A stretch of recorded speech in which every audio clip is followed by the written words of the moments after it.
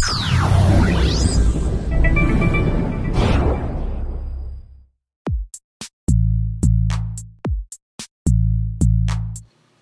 everyone, today I'm going to show you how you can keep your files safe by using encrypted disk images in macOS X Lion. Now you might be saying that there's an easier way to do this, and that is with File Vault.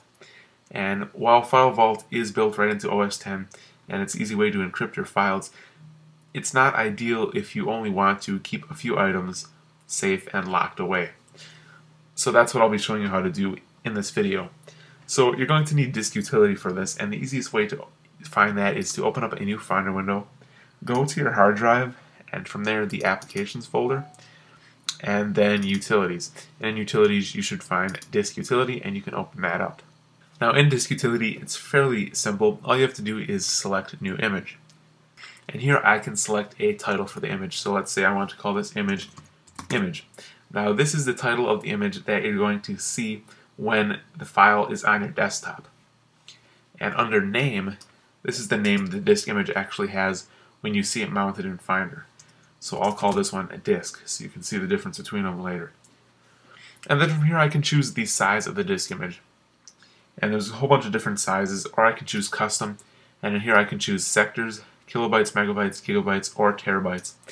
And of course if your drive isn't several terabytes in size, you're not going to want to choose several terabytes because it's not going to work. But for this demo I'm just going to choose the default 100 megabytes. Now, an important word of note is that once you choose the size of the disk image, you cannot switch it back after you've created it, and you cannot put any files in this image that exceed 100 megabytes.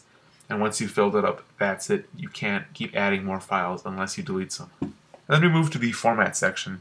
Now, there's a lot of different formats here, and any of the macOS formats will not work on a Windows computer if you choose to use the image on more than one computer. Now, if you want to know more about formats, you can check out another video I did on Cult and Mac, and of course I'll have a link to that post below the video so you can watch that as well. And then here's where I can select encryption. Now there's two different types of encryption, and the best one to choose is 128-bit AES encryption, and that is recommended. If you choose something like 256-bit, it's incredibly secure, but it's much slower, and really anything over 128 is not really necessary. And then under partitions, the thing that I always choose, and the best thing in here, is single partition, and that is the master boot record partition map. So this is what's standard, and unless you want to use your disk image for other purposes, this is what you'll want to choose. And then from here you can choose image format. Now the default is read and write disk image, and that's what we're going to use for this.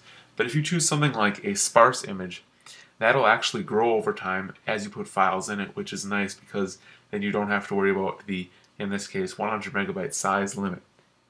But for now we'll just leave it like it is. And then from here I can select create, and it's going to ask me for my password. So for this demo I'm just going to use password as the password, which is not secure at all, but it's just a demo. And you can see the password string is very weak.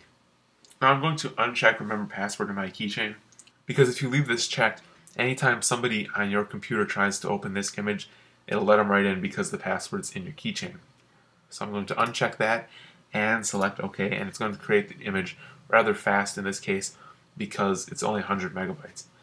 And now here on the desktop you can see image.dmg, and this is your disk image. So if I open up a new Finder window, you can see that it's mounted right here, and it's just called disk.